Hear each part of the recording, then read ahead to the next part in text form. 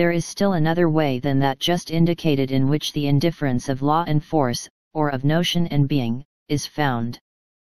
In the law of motion, for example, it is necessary for motion to be broken up into the elements time and space, or again, into distance and velocity.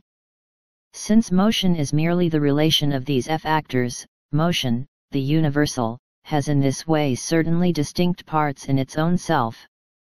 But now these parts, time and space, or distance and velocity, do not express in themselves this origination from a single unity. They are indifferent the one to the other. Space is thought of as able to be without time, time without space, and distance at least without velocity, just as their magnitudes are indifferent the one to the other, since they are not related like positive and negative, and consequently do not refer to one another by their very nature. The necessity of partition into distinct factors, then, we certainly do have here, but not the necessity of the parts as such for one another. On that account, however, that first necessity too is itself a merely delusory false necessity. For motion is not itself thought of as something simple or as bare essence, but as, from the first, divided into elements. Time and space are in themselves its independent parts or its real elements. In other words, distance and velocity are modes of being, or ways of thinking, each of which can very well be without the other, and motion is consequently no more than their superficial relation, not their true nature. If it is represented as simple essence or as force, motion is no doubt gravity, but this does not contain these distinctions at all. The distinction is, then, in both cases no distinction of an inherent or essential kind. Either the universal, force, is indifferent to the division into parts, which is found in the law, or else the distinctions, the parts of the law, are indifferent to one another. Understanding, however, does have the notion of this distinction per se, just by the fact that law is in part the inner being, the inherent nature, but is at the same time something distinguished within the notion. That this distinction is there by inner distinction is shown by the fact that law is bare and simple force, or is the notion of that distinction, and thus is a distinction of the notion. But still this inner distinction falls to begin with only within understanding, and is not yet established in the fact itself. It is thus only its own necessity to which understanding gives expression. The distinction, that is to say, is one which it makes only so as at the same time to express that the distinction is not to be a distinction in the nature of the fact itself. This necessity, which is merely verbal, is thus a rehearsal of the moments which make up the cycle of necessity. They are no doubt distinct, but their distinction is at the same time explicitly stated to be not a distinction of the fact itself, and consequently is itself again straightway cancelled and transcended. This process is called explanation. A law is expressed, from this its inherently universal element or ground is distinguished as force, but regarding this distinction, it is asserted that it is no distinction, rather that the ground has entirely the same constitution as the law. For example, the particular occurrence of lightning is apprehended as universal, and this universal is expressed as the law of electricity. The explanation thereupon merges the law and force as the essence of the law. This force is, then, so constituted that, when it finds expression, opposite electrical discharges appear, and these again disappear into one another. In other words, force has exactly the same constitution as law, both are thus declared to be in no way distinct. The distinctions are pure universal expression or law and pure force, but both have the same content, the same constitutive character, thus the distinction between them qua distinction of content, to wit, of fact, is also again withdrawn. In this tautological process understanding, as the above shows, holds fast to the changeless unity of its object, and the process takes effect solely within understanding itself, not in the object. It is an explanation that not only explains nothing, but is so plain that, while it makes as if it would say something different from what is already said, it really says nothing at all, but merely repeats the same thing over again. So far as the fact itself goes, this process gives rise to nothing new, the process is only of account as a process of understanding. In it, however, we now get acquainted with just what we missed in the case of the law absolute change itself, for this process, when looked at more narrowly, is directly the opposite of itself. It sets up, that is, a distinction which is not only for us no distinction, but which it itself cancels as distinction. This is the same process of change which was formerly manifested as the play of forces. In the latter we found the distinction of inciting and incited force, or force expressing itself, and force withdrawn into itself, but these were distinctions which in reality were no distinctions, and therefore were also immediately cancelled again. We have here not merely the naked unity, so that no distinction could be set up at all, the process we have is rather this, that a distinction is certainly made, but because it is no distinction, it is again superseded. Thus, then, with the process of explaining, we see the ebb and flow of change, which was formerly characteristic of the sphere of appearance, and lay outside the inner world, finding its way into the region of the supersensible itself. Our consciousness, however, has passed from the inner being as an object over to understanding on the other side, and finds the changing process there. The change is in this way not yet a process of the fact itself, but rather presents itself before us as pure change, just by the content of the moments of change remaining the same. Since, however, the notion qua notion of understanding is the same as the inner nature of things, this change becomes for understanding the law of the inner world. Understanding thus learns that it is a law in the sphere of appearance for distinctions to come about which are no distinctions. In other words, it learns that what is self-same is self-repulsive, and, similarly, that the distinctions are only such as in reality are none and cancel one another, or that what is not self-same is self-attractive. Here we have a second law, whose content is the opposite of what formerly was called law, for example, the invariable and unchanging self-identical distinction, for this new law expresses rather the process of like becoming unlike, and unlike becoming like. The notion demands of the unreflective mind to bring both laws together, and become conscious of their opposition. Of course the second is also a law, an inner self-identical being, but it is rather a self-sameness of the unlike, a constancy of inconstancy. In the play of forces this law proved to be just this absolute transition and pure change, the selfsame, force, split into an opposition, that in the first instance appeared as a substantial independent distinction, which, however, in point of fact proved to be none.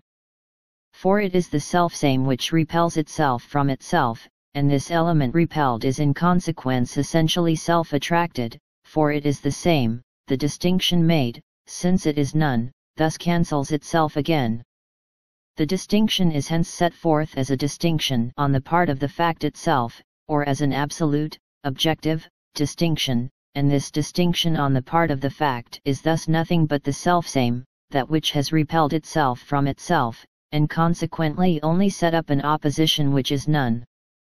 By means of this principle, the first supersensible world, the changeless kingdom of laws, the immediate ectype and copy of the world of perception, has turned round into its opposite.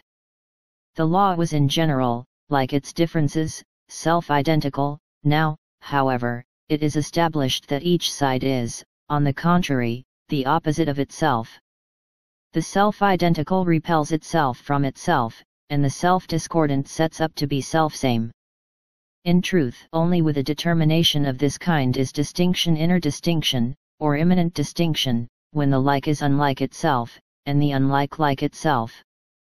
This second supersensible world is in this way the inverted world, and, moreover, since one aspect is already present in the first supersensible world, the inverted form of this first.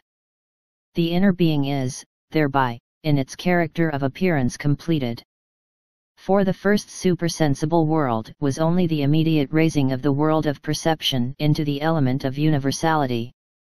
It has its necessary counterpart in this world of perception, which still retains as its own the principle of change and alteration. The first kingdom of laws dispenses with this principle, but receives it in the form of an inverted world. By the law of this inverted world, then, the self-same in the first world is the unlike of itself, and the unlike in the first is equally unlike to itself, or it becomes like itself. Expressed in determinate moments, this will assume the form that what by the law of the first is sweet, is, in this inner, inverted reality, sour. What is there black is here white. What, by the law of the first, was North Pole in the case of the magnet, is, in its other supersensible inner world, for example, in the Earth, South Pole, while what was there South Pole is here North Pole. Similarly, what by the first law is in the case of electricity, the oxygen pole becomes in its other supersensible reality hydrogen pole, and conversely, what is there the pole of hydrogen becomes here the pole of oxygen. To take another sphere of experience, revenge on an enemy is, according to the primitive immediate law, the supreme satisfaction of injured individuality. This law, however, that of standing up against one who does not treat me as a substantial self, showing him that I am a substantial being, and even doing away with him as a reality, this law is transmuted by the principle of the other world into the very opposite, the reinstatement of myself as the true reality through the removal of the alien hostile being is turned into self-destruction. If now this inversion, which is brought out in the punishment of crime, is made into a law, it also is again only the law of a world which has an inverted super-sensuous world standing in antithesis to itself, where that which is despised in the former comes to honor, and that which in the former is honored meets with contempt. The punishment which, by the law of the former, disgraces a man and annihilates him, turns round in its inverted world into the pardoning grace which preserves his being and brings him to honor. Looked at on the surface, this inverted world is the antithesis of the first in the sense that it has the latter outside itself, and repels that world from itself as an inverted reality, that the one is the sphere of appearance, while the other is the inherent being, that the one is the world as it is for another, the other again the world as it is for itself. In this way, to use the previous examples, what tastes sweet is properly, or inwardly in the thing, sour, or what is North Pole in the case of the actual magnet belonging to the sphere of appearance, would be, in the inner or essential being, South Pole. What is shown to be oxygen pole in electricity as a phenomenon, would be hydrogen pole in the case of electricity not failing within the sphere of appearance. Or again, an act which in appearance is a crime would in its inner nature be capable of being really good. A bad act may have a good intention. Punishment is only in appearance punishment, in itself or in another world it might well be, for the criminal, a benefit. But such oppositions of inner and outer, appearance and supersensible, in the sense of two sorts of reality, are no longer to be found here. The differences repelled are not divided anew and assigned to two substances such as would support them and lend them a separate subsistence, the result of which would be that understanding would leave the inner region, and fall back again on its previous position. The one aspect or substance would be once more the world of perception, where the one of those two laws would carry on its existence, and in opposition to it an inner world, just such a sensible world as the first, but in the sphere of ideas, one that could not be indicated, seen, heard, and tasted as a sensible world, and yet would be thought of as such a sensible world.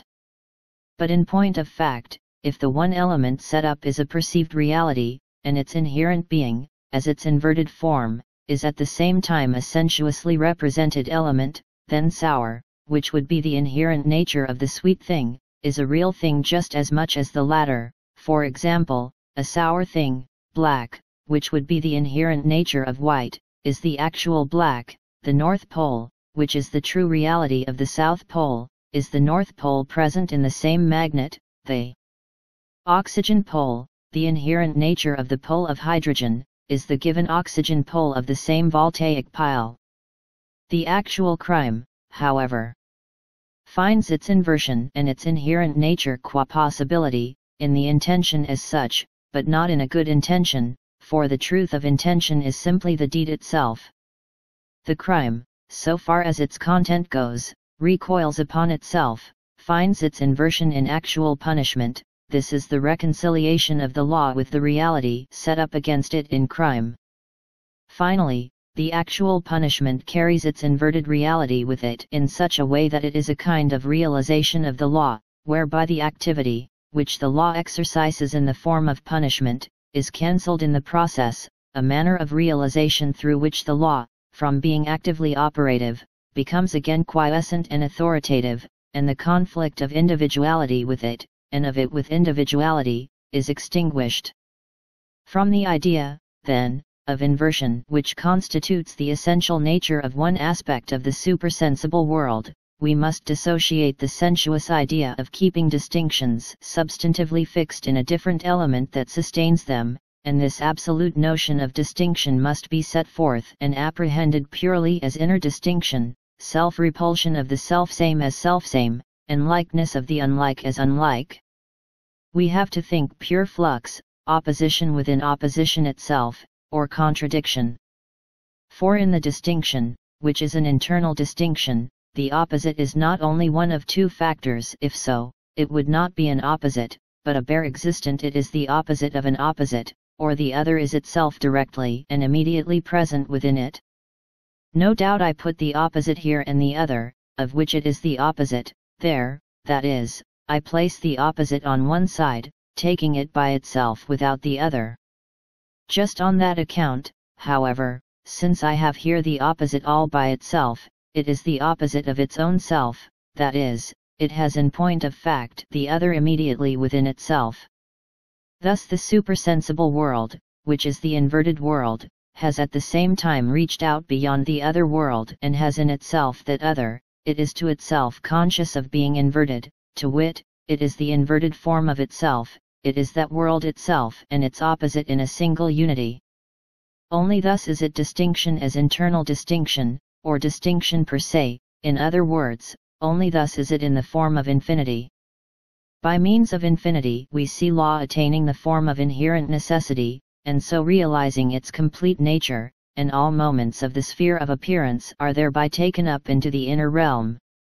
That the simple and ultimate nature of law is infinity means, according to the foregoing analysis, a. that it is a self-identical element, which, however, is inherently distinction, or that it is self-sameness which repels itself from itself, breaks asunder into two factors. What was called simple force duplicates itself, and through its infinity is law.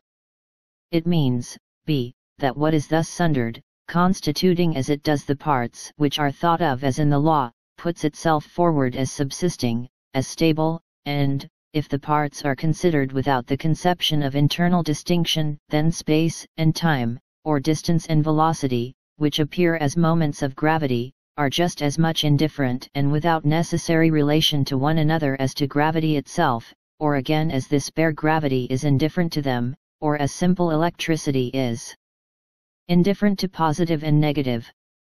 But, see, by this conception of internal distinction, this unlike and indifferent factor, space and time, etc., becomes a distinction, which is no distinction, or merely a distinction of what is selfsame, and its essence is unity. They are reciprocally awakened into activity as positive and negative by each other, and their being lies rather in their putting themselves as not being, and cancelling themselves in the common unity. Both the factors distinguished subsist, they are per se, and they are per se as opposites, that is are the opposites of themselves, they have their antithesis within them, and are merely one single unity. This bare and simple infinity, or the absolute notion, may be called the ultimate nature of life, the soul of the world, the universal life-blood, which courses everywhere, and whose flow is neither disturbed nor checked by any obstructing distinction, but is itself every distinction that arises, as well as that into which all distinctions are dissolved, pulsating within itself, but ever motionless, shaken to its depths, but still at rest. It is self-identical, for the distinctions are tautological, they are distinctions that are none. This self-identical reality stands, therefore, in relation solely to itself. To itself, which means this is another, to which the relation points, and relation to itself is, more strictly, breaking asunder, in other words, that very self-identity is internal distinction. These sundered factors have, hence, each a separate being of their own, each is an opposite of another, and thus with each the other is therein ipso facto expressly given, or it is not the opposite of another, but only the pure opposite, and thus each is, therefore, in itself the opposite of itself. Or, again, each is not an opposite at all, but exists purely for itself, a pure self-identical reality, with no distinction in it.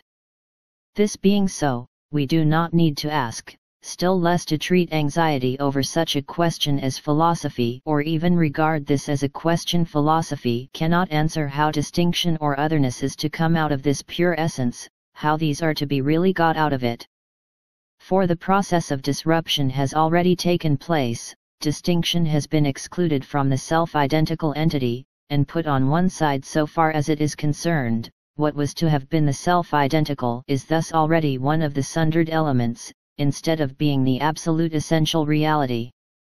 That the self-identical breaks asunder means, therefore, just as truly that it supersedes itself as already sundered, that it cancels itself qua otherness.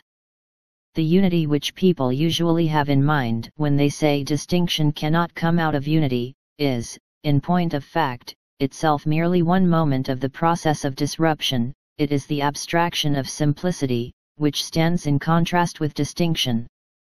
But in that it is abstraction, is merely one of the two opposed elements, the statement thus already implies that the unity is the process of breaking asunder, for if the unity is a negative element, an opposite, then it is put forward precisely as that which contains opposition within it. The different aspects of diremption and of becoming self-identical are therefore likewise merely this process of self-cancelling. For since the self-identical element, which should first divide itself asunder or pass into its opposite, is an abstraction, to wit, is already itself a sundered element, its diremption is a cancelling of what it is, and thus the cancelling of its being sundered. The process of becoming self-identical is likewise a process of diremption. What becomes identical with itself thereby opposes itself to disruption, that is, itself thereby puts itself on one side, in other words, it becomes really something sundered. Infinitude, this absolute unrest of pure self-movement, such that whatever is determined in any way, for example, as being, is really the opposite of this determinateness, has from the start been no doubt the very soul of all that has gone before, but it is in the inner world that it has first come out explicitly and definitely. The world of appearance, or the play of forces, already shows its operation, but it is in the first instance as explanation that it comes openly forward. And since it is at length an object for consciousness, and consciousness is aware of it as what it is, consciousness is in this way self-consciousness. Understanding's function of explaining furnishes in the first instance merely the description of what self-consciousness is.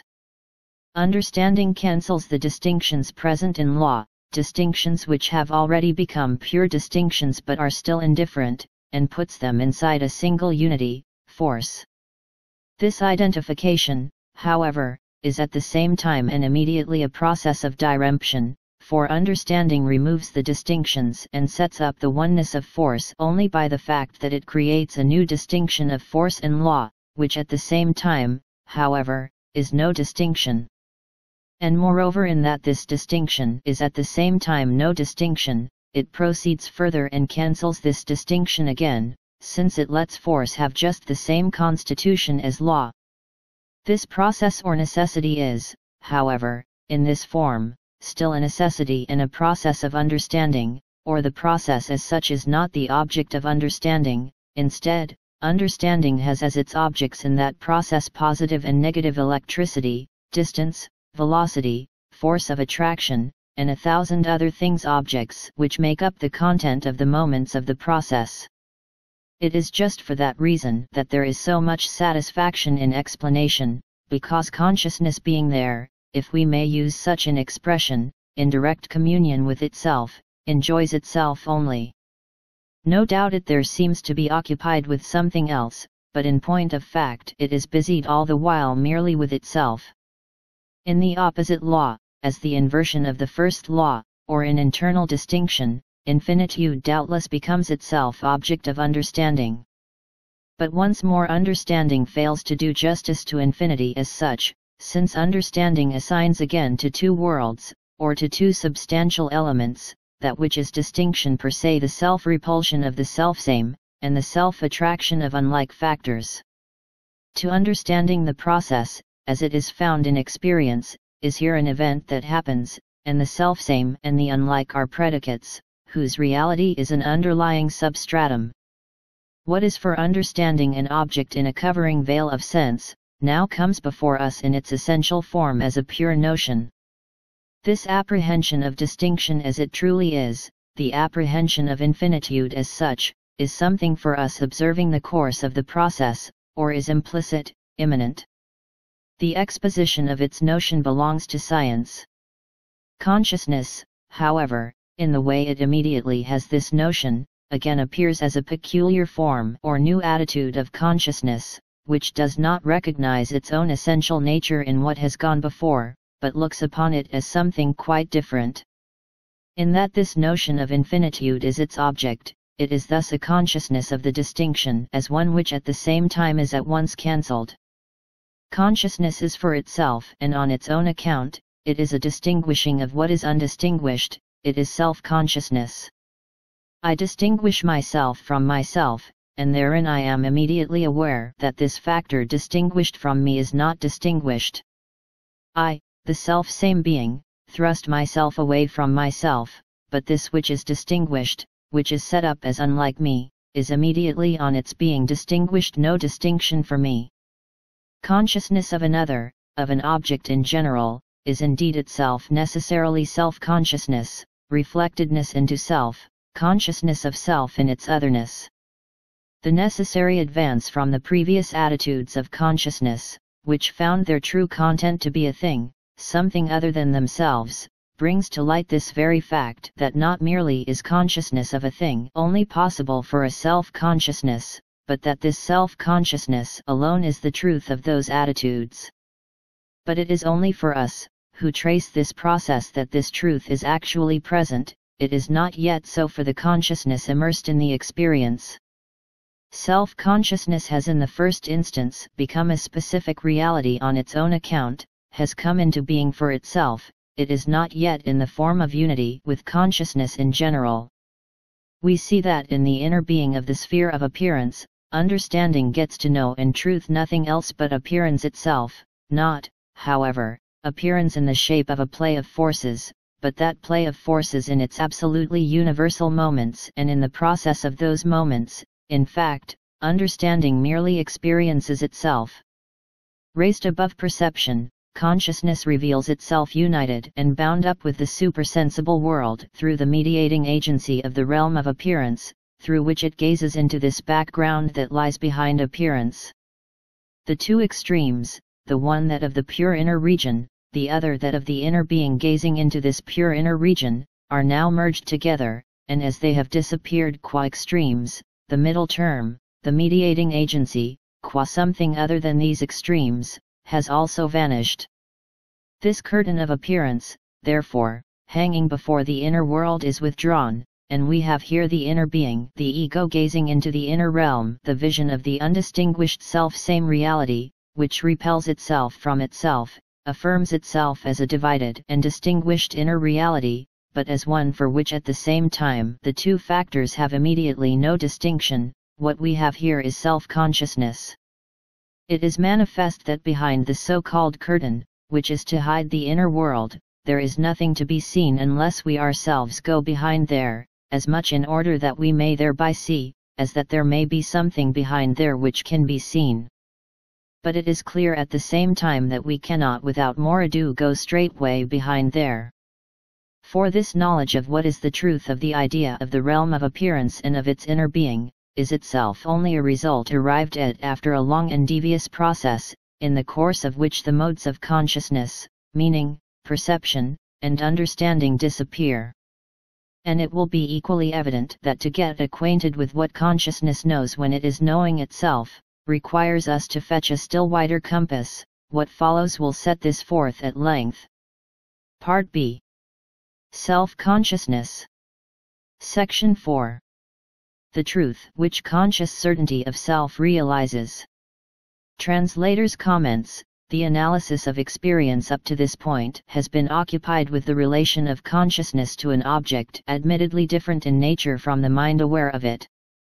This external opposition, however, breaks down under analysis, and we are left with the result that consciousness does and must find itself in unity with its object, a unity which implies identity of nature between consciousness and its object. Consciousness becomes certain of itself in its object. This is not merely a result, but the truest expression of the initial relation with which experience starts. It is, therefore, the ground of the possibility of any relation between the terms in question. Consciousness of self is the basis of the consciousness of anything whatsoever. This is Hegel's reinterpretation of the Kantian analysis of experience. But this result is, again, really the starting point for a further analysis of experience, but of experience at a higher level of realization. Consciousness of self is to begin with a general attitude, a definite type of experience, which requires elucidation. It has its own conditions and forms of manifestation. Self-consciousness, being supreme, must realize itself in relation to nature, to other selves similar to the self, and to the ultimate being of the world. These are different kinds of content with which consciousness is to find its oneness, and they furnish different forms in which the same principle is manifested. The argument seeks to show that these forms are also different degrees of realization of self-consciousness. The outcome of the argument is that self-consciousness is truly realized only when it is universal self-consciousness, when consciousness is certain of itself throughout all reality, and explicitly finds there only itself. This result takes the form, as we shall see, of what is called reason. End of translator's comments. The immediately succeeding section takes up the first stage of the development of self-consciousness, the consciousness of self in relation to nature. This takes the shape of desire, instinct, impulse, etc., and involves the category of life. This relationship, while undoubtedly implying the sense of self in the object and consciousness of unity with it, is the least satisfying and the least complete of all the modes of self-consciousness. It points the way, therefore, to the fuller sense of self obtained when the self is aware of itself in relation to another self. The truth which conscious certainty of self realizes. In the kinds of certainty hitherto considered, the truth for consciousness is something other than consciousness itself. The conception, however, of this truth vanishes in the course of our experience of it. What the object immediately was in itself, whether mere being in sense certainty, a concrete thing in perception, or force in the case of understanding, it turns out, in truth, not to be this really, but instead, this inherent nature proves to be a way in which it is for another. The abstract conception of the object gives way before the actual concrete object, or the first immediate idea is cancelled in the course of experience. Mere certainty vanished in favor of the truth. There has now arisen, however, what was not established in the case of these previous relationships, in other words, a certainty which is on a par with its truth, for the certainty is to itself its own object, and consciousness is to itself the truth. Otherness, no doubt, is also found there. Consciousness, that is, makes a distinction, but what is distinguished is of such a kind that consciousness, at the same time, holds there is no distinction made. If we call the movement of knowledge conception, and knowledge, qua simple unity or ego, the object, we see that not only for us tracing the process, but likewise for knowledge itself, the object corresponds to the conception, or, if we put it in the other form and call conception what the object is in itself, while applying the term object to what the object is qua object or for another, it is clear that being in itself and being for another are here the same. For the inherent being is consciousness, yet it is still just as much that for which another, in other words, what is in itself, is. And it is for consciousness that the inherent nature of the object, and its being for another are one and the same. Ego is the content of the relation, and itself the process of relating. It is ego itself which is opposed to another and, at the same time, reaches out beyond this other, which other is all the same taken to be only itself. With self-consciousness, then, we have now passed into the native land of truth, into that kingdom where it is at home. We have to see how the form or attitude of self-consciousness in the first instance appears. When we consider this new form and type of knowledge, the knowledge of self, in its relation to that which preceded, namely, the knowledge of another, we find, indeed, that this latter has vanished, but that its moments have, at the same time, been preserved, and the loss consists in this, that those moments are here present as they are implicitly, as they are in themselves. The being which meaning dealt with, particularity and the universality of perception opposed to it, as also the empty, inner region of understanding, these are no longer present as substantial elements, but as moments of self-consciousness, to wit, as abstractions or differences, which are, at the same time, of no account for consciousness itself, or are not differences at all, and are purely vanishing entities. What seems to have been lost, then, is only the principal moment, in other words, the simple fact of having independent subsistence for consciousness. But, in reality, self-consciousness is reflection out of the bare being that belongs to the world of sense and perception, and is essentially the return out of otherness. As self-consciousness, it is movement. But when it distinguishes only itself as such from itself, distinction is straightway taken to be superseded in the sense of involving otherness. The distinction is not, and self-consciousness is only motionless tautology, ego is ego, I am I. When for self-consciousness the distinction does not also have the shape of being, it is not self-consciousness. For self-consciousness, then, otherness is a fact, it does exist as a distinct moment, but the unity of itself with this difference is also a fact for self-consciousness, and is a second distinct moment. With that first moment, self-consciousness occupies the position of consciousness, and the whole expanse of the world of sense is conserved as its object, but at the same time only as related to the second moment, the unity of self-consciousness with itself. And, consequently, the sensible world is regarded by self-consciousness as having a subsistence which is, however, only appearance, or forms a distinction from self-consciousness that per se has no being. This opposition of its appearance and its truth finds its real essence, however, only in the truth in the unity of self-consciousness with itself. This unity must become essential to self-consciousness, to wit, self-consciousness is the state of desire in general. Consciousness has, qua self-consciousness, henceforth a twofold object, the one immediate, the object of sense certainty and of perception, which, however, is here found to be marked by the character of negation, the second, in other words, itself, which is the true essence, and is found in the first instance only in the opposition of the first object to it. Self-consciousness presents itself here as the process in which this opposition is removed, and oneness or identity with itself established. For us or implicitly, the object, which is the negative element for self-consciousness, has on its side returned into itself, just as on the other side consciousness has done. Through this reflection into self, the object has become life. What self-consciousness distinguishes as having a being distinct from itself, has in it too, so far as it is affirmed to be, not merely the aspect of sense certainty and perception, it is a being reflected into itself, and the object of immediate desire is something living. For the inherent reality, the general result of the relation of the understanding to the inner nature of things, is the distinguishing of what cannot be distinguished, or is the unity of what is distinguished.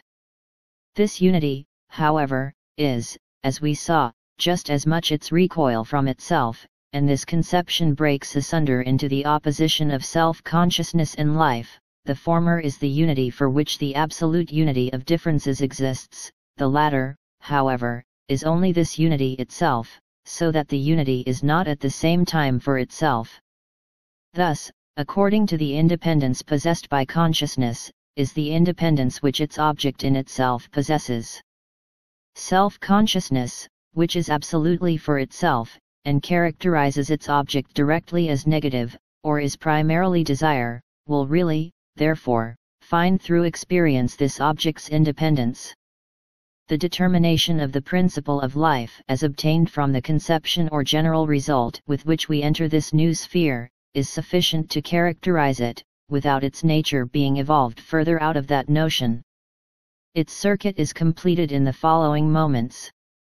The essential element is infinitude as the supersession of all distinctions, the pure rotation on its own axis, itself at rest while being absolutely restless infinitude, the very self-dependence in which the differences brought out in the process are all dissolved, the simple reality of time, which in this self-identity has the solid form and shape of space. The differences, however, all the same hold as differences in this simple universal medium, for this universal flux exercises its negative activity merely in that it is the sublation of them, but it could not transcend them unless they had a subsistence of their own. Precisely this flux is itself, as self-identical independence, their subsistence or their substance, in which they accordingly are distinct members, parts which have being in their own right. Being no longer has the significance of mere abstract being, nor has their naked essence the meaning of abstract universality. Their being now is just that simple fluent substance of the pure movement within itself. The difference, however, of these members inter se consists, in general, in no other characteristic than that of the moments of infinitude, or of the mere movement itself. The independent members exist for themselves. To be thus for themselves, however, is really as much their reflection directly into the unity, as this unity is the breaking asunder into independent forms. The unity is sundered because it is absolutely negative or infinite unity, and because it is subsistence, difference likewise has independence only in it. This independence of the form appears as a determinate entity, as what is for another, for the form is something disunited, and the cancelling of diremption takes effect to that extent through another. But this sublation lies just as much in the actual form itself. For just that flux is the substance of the independent forms. This substance, however, is infinite, and hence the form itself in its very subsistence involves diremption, or sublation of its existence for itself. If we distinguish more exactly the moments contained here, we see that we have as first moment the subsistence of the independent forms, or the suppression of what distinction inherently involves, in other words, that the forms have no being per se, and no subsistence. The second moment, however, is the subjection of that subsistence to the infinitude of distinction. In the first moment there is the subsisting, persisting mode or form, by its being in its own right, or by its being in its determinate shape and infinite substance, it comes forward in opposition to the universal substance, disowns this fluent continuity with that substance, and insists that it is not dissolved in this universal element, but rather on the contrary preserves itself by and through its separation from this its inorganic nature, and by the fact that it consumes this inorganic nature. Life in the universal fluid medium, quietly, silently shaping and molding and distributing the forms in all their manifold detail, becomes by that very activity the movement of those forms, or passes into life qua process. The mere universal flux is here the inherent being, the outer being, the other, is the distinction of the forms assumed. But this flux, this fluent condition, becomes itself the other in virtue of this very distinction, because now it exists for or am relation to that distinction, which is self-conditioned and self-contained, and consequently is the endless, infinite movement by which that stable medium is consumed is life as living. This inversion of character, however, is on that account again invertedness in itself as such. What is consumed is the essential reality, the individuality, which preserves itself at the expense of the universal and gives itself the feeling of its unity with itself, precisely thereby cancels its contrast with the other, by means of which it exists for itself. The unity with self, which it gives itself, is just the fluent continuity of differences, or universal dissolution. But, conversely, the cancelling of individual subsistence at the same time produces the subsistence. For since the essence of the individual form universal life and the self-existent entity per se are simple substance, the essence, by putting the other within itself, cancels this its own simplicity or its essence, to wit, it sunders that simplicity, and this disruption of fluent undifferentiated continuity is just the setting up, the affirmation, of individuality. The simple substance of life, therefore, is the diremption of itself into shapes and forms, and at the same time the dissolution of these substantial differences, and the resolution of this diremption is just as much a process of diremption, of articulating. Thus, both the sides of the entire movement which were before distinguished, in other words, the setting up of individual forms lying apart and undisturbed in the universal medium of independent existence, and the process of life collapse into one another. The latter is just as much a formation of independent individual shapes, as it is a way of cancelling a shape assumed, and the former, the setting up of individual forms, is as much a cancelling as an articulation of them. The fluent, continuous element is itself only the abstraction of the essential reality, or it is actual only as a definite shape or form, and that it articulates itself is once more a breaking up of the articulated form, or a dissolution of it.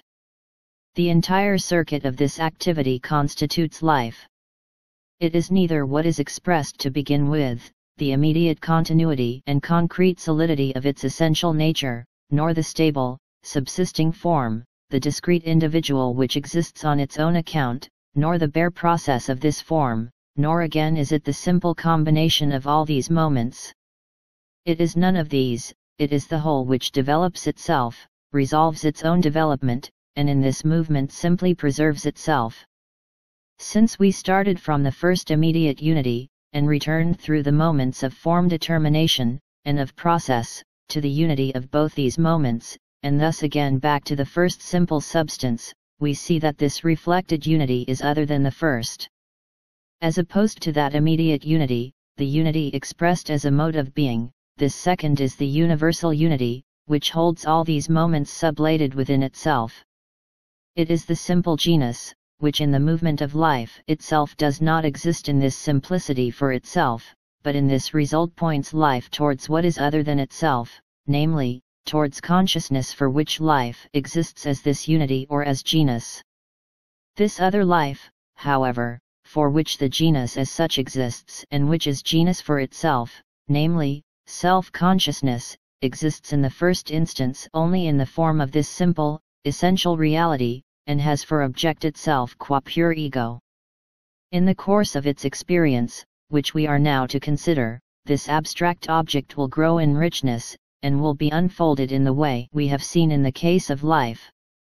The simple ego is this genus, or the bare universal, for which the differences are insubstantial, only by its being the negative essence of the moments which have assumed a definite and independent form. And self-consciousness is thus only assured of itself through sublating this other, which is presented to self-consciousness as an independent life. Self-consciousness is desire. Convinced of the nothingness of this other, it definitely affirms this nothingness to be for itself the truth of this other, negates the independent object, and thereby acquires the certainty of its own self, as true certainty, a certainty which it has become aware of in objective form. In this state of satisfaction, however, it has experience of the independence of its object. Desire and the certainty of its self obtained in the gratification of desire, are conditioned by the object, for the certainty exists through cancelling this other. In order that this cancelling may be effected, there must be this other. Self-consciousness is thus unable by its negative relation to the object to abolish it, because of that relation it rather produces it again, as well as the desire. The object desired is, in fact, something other than self-consciousness, the essence of desire, and through this experience this truth has become realized. At the same time, however, self-consciousness is likewise absolutely for itself, exists on its own account, and it is so only by sublation of the object, and it must come to feel its satisfaction, for it is the truth.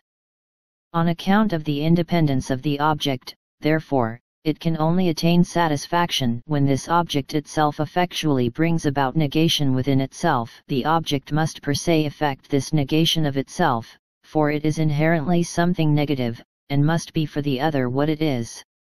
Since the object is in its very self-negation, and in being so is at the same time independent, it is consciousness. In the case of life, which is the object of desire, the negation either lies in another, namely, in desire, or takes the form of determinateness standing in opposition to another external individuum indifferent to it, or appears as its inorganic general nature. The above general independent nature, however, in the case of which negation takes the form of absolute negation, is the genus as such or as self-consciousness. Self-consciousness attains its satisfaction only in another self-consciousness. It is in these three moments that the notion of self-consciousness first gets completed. A. Pure undifferentiated ego is its first immediate object. B. This immediacy is itself, however, thoroughgoing mediation. It has its being only by cancelling the independent object, in other words it is desire. The satisfaction of desire is indeed the reflection of self-consciousness into itself, is the certainty which has passed into objective truth. But, see, the truth of this certainty is really twofold reflection, the reduplication of self-consciousness. Consciousness has an object which implicates its own otherness or affirms distinction as a void distinction, and therein is independent. The individual form distinguished, which is only a living form, certainly cancels its independence also in the process of life itself, but it ceases along with its distinctive difference to be what it is. The object of self-consciousness, however, is still independent in this negativity of itself, and thus it is for itself genus, universal flux, or continuity in the very distinctiveness of its own separate existence. It is a living self-consciousness. A self-consciousness has before it a self-consciousness. Only so and only then is it self-consciousness in actual fact, for here first of all it comes to have the unity of itself in its otherness. Ego, which is the object of its notion, is in point of fact not object. The object of desire, however, is only independent, for it is the universal, ineradicable substance, the fluent self-identical essential reality. When a self-consciousness is the object is just as much ego as object. With this we already have before us the notion of mind or spirit. What consciousness has further to become aware of, is the experience of what mind is this absolute substance, which is the unity of the different self-related and self-existent self-consciousnesses in the perfect freedom and independence of their opposition as component elements of that substance, ego that is we, a plurality of egos, and we that is a single ego. Consciousness first finds in self-consciousness the notion of mind its turning point, where it leaves the party-colored show of the sensuous immediate, passes from the dark void of the transcendent and remote supersensuous, and steps into the spiritual daylight of the present. Part A. Independence and dependence of self-consciousness. Lordship and bondage. Translator's comments: the selves conscious of self in another self are, of course, distinct and separate from each other. The difference is, in the first instance, a question of degree of self-assertion and self-maintenance. One is stronger, higher, more independent than another, and capable of asserting this at the expense of the other. Still, even this distinction of primary and secondary rests ultimately on their identity of constitution, and the course of the analysis here gradually brings out this essential identity as the true fact.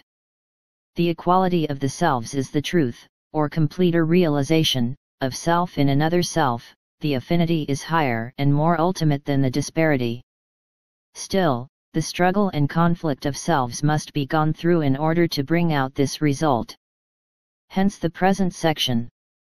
The background of Hegel's thought is the remarkable human phenomenon of the subordination of oneself to another, which we have in all forms of servitude, whether slavery, serfdom, or voluntary service.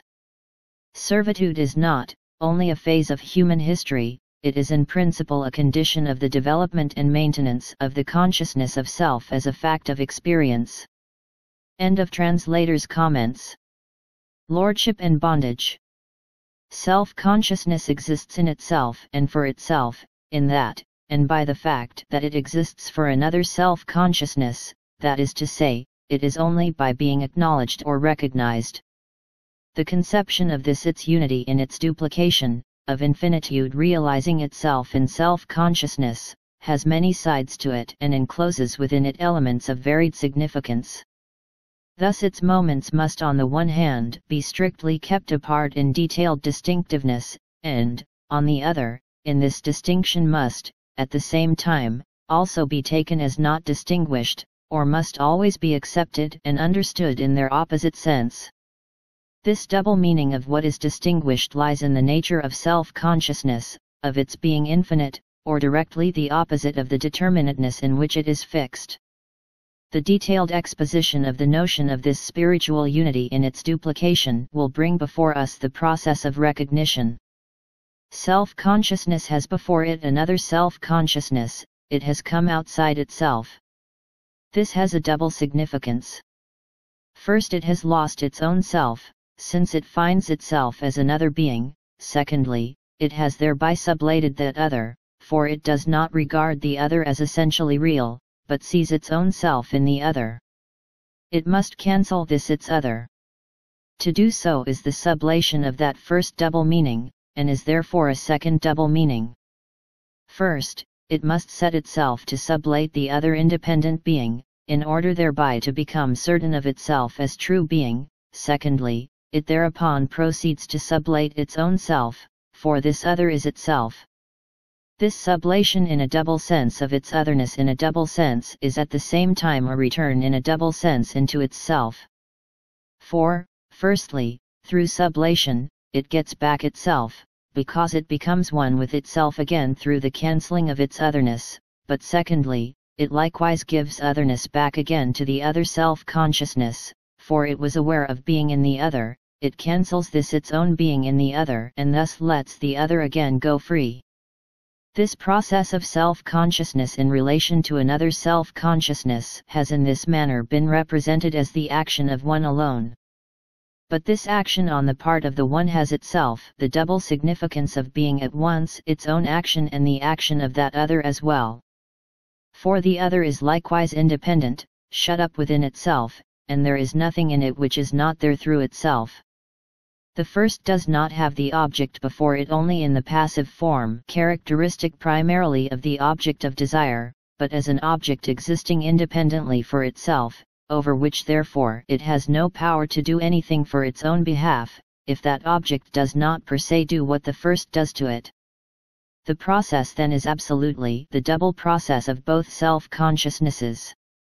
Each sees the other do the same as itself, each itself does what it demands on the part of the other, and for that reason does what it does, only so far as the other does the same. Action from one side only would be useless, because what is to happen can only be brought about by means of both. The action has then a double entente not only in the sense that it is an act done to itself as well as to the other, but also in the sense that the act simpliciter is the act of the one as well as of the other regardless of their distinction. In this movement we see the process repeated which came before us as the play of forces. In the present case, however, it is found in consciousness. What in the former had effect only for us contemplating experience, holds here for the terms themselves. The middle term is self-consciousness, which breaks itself up into the extremes, and each extreme is this interchange of its own determinateness, and complete transition into the opposite. While qua consciousness, it no doubt comes outside itself, still, in being outside itself, it is at the same time restrained within itself, it exists for itself, and its self-externalization is for consciousness. Consciousness finds that it immediately is and is not another consciousness, as also that this other is for itself only when it cancels itself as existing for itself, and has self-existence only in the self-existence of the other.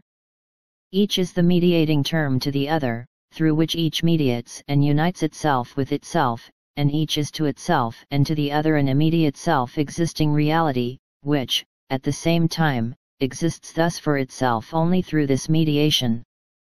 They recognize themselves as mutually recognizing one another. This pure conception of recognition, of duplication of self-consciousness within its unity, we must now consider in the way its process appears for self-consciousness. It will, in the first place, present the aspect of the disparity of the two, or the break-up of the middle term into the extremes, which, qua extremes, are opposed to one another, and of which one is merely recognized, while the other only recognizes. Self-consciousness is primarily simple existence for self, self-identity by exclusion of every other from itself. It takes its essential nature and absolute object to be ego, and in this immediacy, in this bare fact of its self-existence, it is individual. That which for it is other stands as unessential object, as object with the impress and character of negation. But the other is also a self-consciousness. An individual makes its appearance in antithesis to an individual. Appearing thus in their immediacy, they are for each other in the manner of ordinary objects. They are independent individual forms, modes of consciousness that have not risen above the bare level of life, for the existent object here has been determined as life. They are, moreover, forms of consciousness which have not yet accomplished for one another the process of absolute abstraction, of uprooting all immediate existence, and of being merely the bare, negative fact of self-identical consciousness, or, in other words, have not yet revealed themselves to each other as existing purely for themselves, to wit, as self-consciousness. Each is indeed certain of its own self, but not of the other, and hence its own certainty of itself is still without truth. For its truth would be merely that its own individual existence for itself would be shown to it to be an independent object, or, which is the same thing, that the object would be exhibited as this pure certainty of itself. By the notion of recognition, however, this is not possible, except in the form that as the other is for it, so it is for the other, each in itself through its own action and again through the action of the other achieves this pure abstraction of existence for self. The presentation of itself, however, as pure abstraction of self-consciousness consists in showing itself as a pure negation of its objective form, or in showing that it is fettered to no determinate existence, that it is not bound at all by the particularity everywhere characteristic of existence as such, and is not tied up with life. The process of bringing all this out involves a twofold action on the part of the other and action on the part of itself. In so far as it is the other's action, each aims at the destruction and death of the other. But in this there is implicated also the second kind of action, self-activity, for the former implies that it risks its own life. The relation of both self-consciousnesses is in this way so constituted that they prove themselves and each other through a life and death struggle. They must enter into this struggle, for they must bring their certainty of themselves, the certainty of being for themselves, to the level of objective truth, and make this a fact both in the case of the other and in their own case as well. And it is solely by risking life that freedom is obtained, only thus is it tried and proved that the essential nature of self-consciousness is not bare existence, is not the merely immediate form in which it at first makes its appearance, is not its mere absorption in the expanse of life. Rather, it is thereby guaranteed that there is nothing present but what might be taken as a vanishing moment, that self-consciousness is merely pure self-existence, being for self. The individual, who has not staked his life, may, no doubt, be recognized as a person, but he has not attained the truth of this recognition as an independent self-consciousness. In the same way, each must aim at the death of the other, as it risks its own life thereby, for that other is to it of no more worth than itself. The other's reality is presented to the former as an external other, as outside itself, it must cancel that externality. The other is a purely existent consciousness and entangled in manifold ways, it must view its otherness as pure existence for itself or as absolute negation. This trial by death, however, cancels both the truth which was to result from it, and therewith the certainty of self altogether. For just as life is the natural position consciousness, independence without absolute negativity, so death is the natural negation of consciousness, negation without independence, which thus remains without the requisite significance of actual recognition. Through death, doubtless, there has arisen the certainty that both did stake their life, and held it lightly both in their own case and in the case of the other, but that is not for those who underwent this struggle. They cancel their consciousness which had its place in this alien element of natural existence, in other words, they cancel themselves and are sublated as terms or extremes seeking to have existence on their own account. But along with this there vanishes from the play of change the essential moment, in other words, that of breaking up into extremes with opposite characteristics, and the middle term collapses into a lifeless unity which is broken up into lifeless extremes, merely existent and not opposed. And the two do not mutually give and receive one another back from each other through consciousness, they let one another go quite indifferently, like things. Their act is abstract negation, not the negation characteristic of consciousness, which cancels in such a way that it preserves and maintains what is sublated, and thereby survives its being sublated. In this experience self-consciousness becomes aware that life is as essential to it as pure self-consciousness. In immediate self-consciousness the simple ego is absolute object, which, however, is for us or in itself absolute mediation, and has as its essential moment substantial and solid independence. The dissolution of that simple unity is the result of the first experience. Through this there is posited a pure self-consciousness, and a consciousness which is not purely for itself, but for another, to wit, as an existent consciousness, consciousness in the form and shape of thinghood. Both moments are essential, since, in the first instance, they are unlike and opposed, and their reflection into unity has not yet come to light, they stand as two opposed forms or modes of consciousness. The one is independent, and its essential nature is to be for itself, the other is dependent, and its essence is life or existence for another. The former is the master, or lord, the latter the bondsman. The master is the consciousness that exists for itself, but no longer merely the general notion of existence for self. Rather, it is a consciousness existing on its own account which is mediated with itself through another consciousness, to wit, through another whose very nature implies that it is bound up with an independent being or with thinghood in general. The master brings himself into relation to both these moments, to a thing as such, the object of desire, and to the consciousness whose essential character is thinghood. And since the master is, a, qua notion of self-consciousness, an immediate relation of self-existence, but, b, is now moreover at the same time mediation, or a being for self which is for itself only through another, he the master stands in relation, a, immediately to both, b, mediately to each through the other. The master relates himself to the bondsman mediately through independent existence, for that is precisely what keeps the bondsman in thrall, it is his chain, from which he could not in the struggle get away, and for that reason Lie proved himself to be dependent, to have his independence in the shape of thinghood. The master, however, is the power controlling this state of existence, for he has shown in the struggle that Lie holds it to be merely something negative. Since he is the power dominating existence, while this existence again is the power controlling the other, the bondsman, the master holds, par consequence, this other in subordination. In the same way the master relates himself to the thing mediately through the bondsman.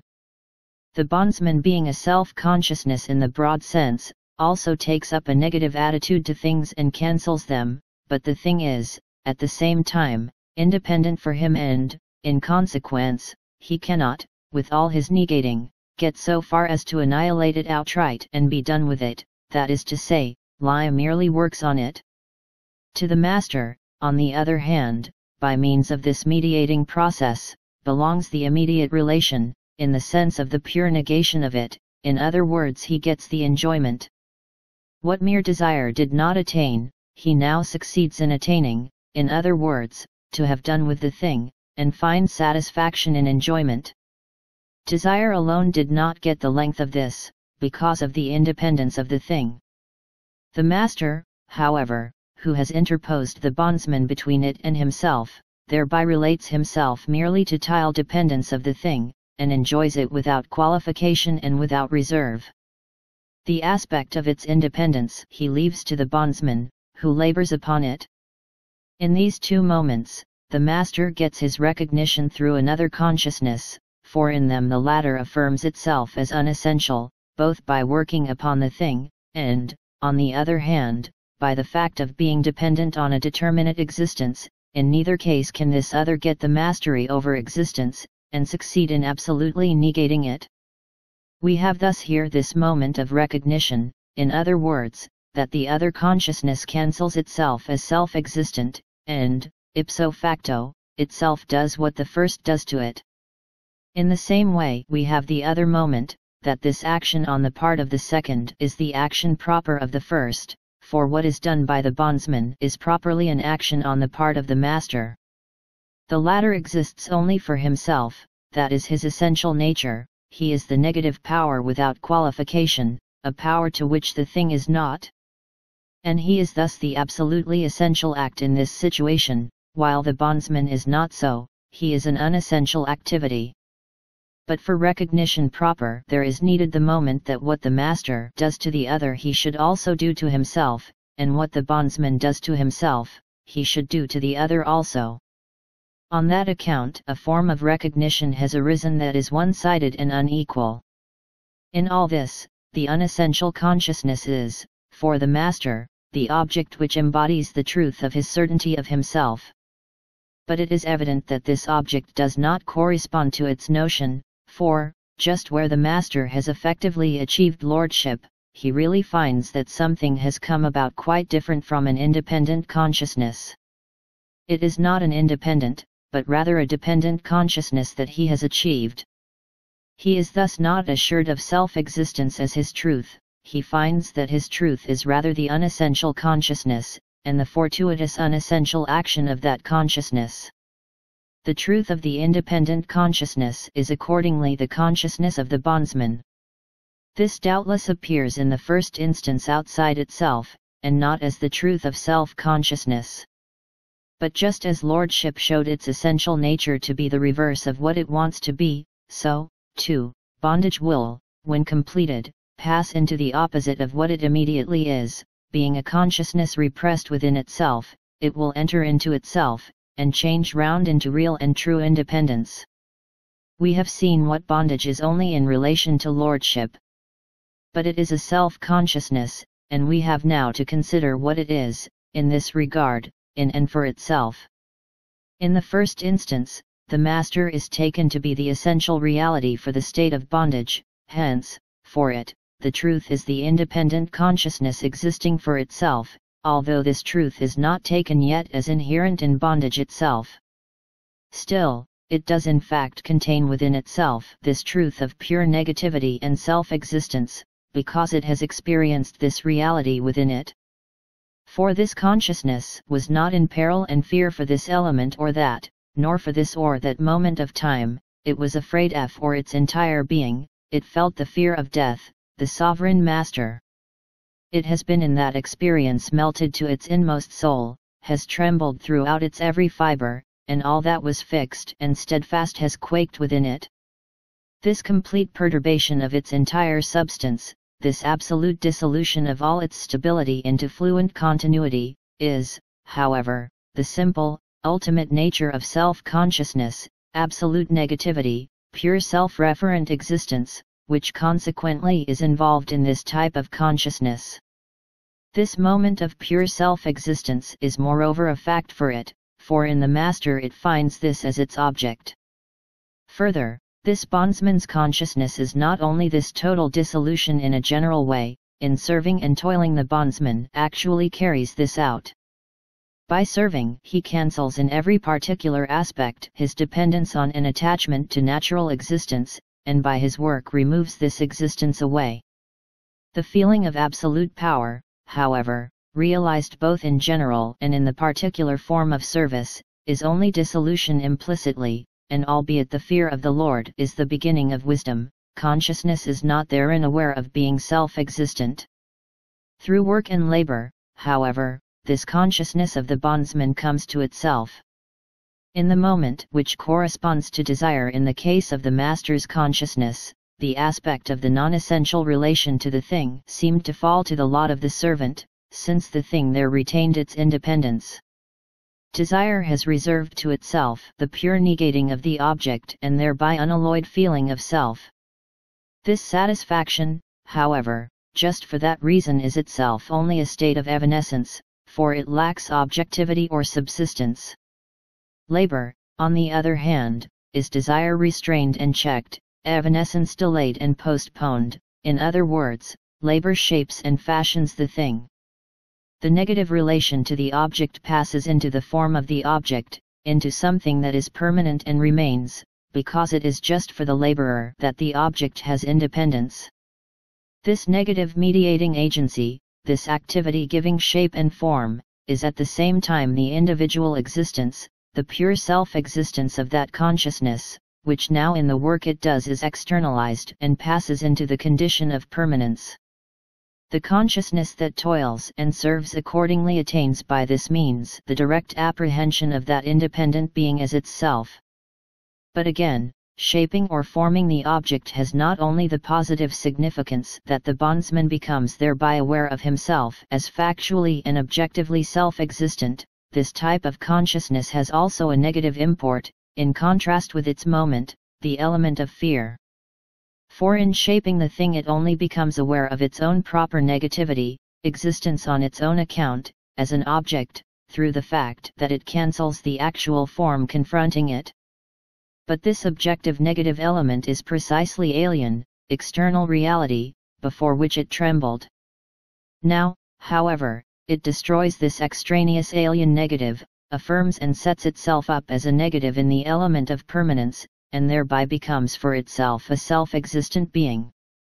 In the master, the bondsman feels self-existence to be something external, an objective fact. In fear self-existence is present within himself. In fashioning the thing, self-existence comes to be felt explicitly as his own proper being, and he attains the consciousness that he himself exists in its own right and on its own account. By the fact that the form is objectified, it does not become something other than the consciousness molding the thing through work, for just that form is his pure self-existence, which therein becomes truly realized. Thus precisely in labor where there seemed to be merely some outsider's mind and ideas involved, the bondsman becomes aware, through this rediscovery of himself by himself, of having and being a mind of his own. For this reflection of self into self the two moments, fear and service in general, as also that of formative activity, are necessary, and at the same time both must exist in a universal manner. Without the discipline of service and obedience, fear remains formal and does not spread over the whole known reality of existence. Without the formative activity shaping the thing, fear remains inward and mute, and consciousness does not become objective for itself. Should consciousness shape and form the thing without the initial state of absolute fear, then it has a merely vain and futile mind of its own, for its form or negativity is not negativity per se, and hence its formative activity cannot furnish the consciousness of itself as essentially real. If it has endured not absolute fear, but merely some slight anxiety, the negative reality has remained external to it, its substance has not been through and through infected thereby. Since the entire content of its natural consciousness has not tottered and shaken, it is still inherently a determinate mode of being. Having a mind of its own is simply stubbornness, a type of freedom which does not get beyond the attitude of bondage. As little as the pure form can become its essential nature, so little is that form, considered as extending over particulars, a universal formative activity, an absolute notion. It is rather a piece of cleverness which has mastery within a certain range, but not over the universal power nor over the entire objective reality.